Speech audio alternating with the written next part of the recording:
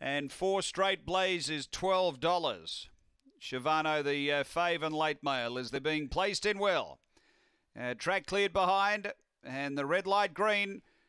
Set here, race 5. Racing.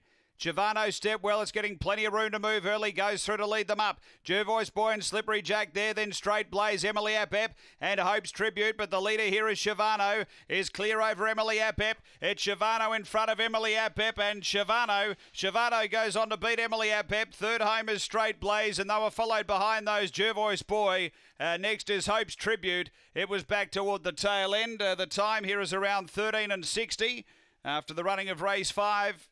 Shivano for Beck Remain brings up the double.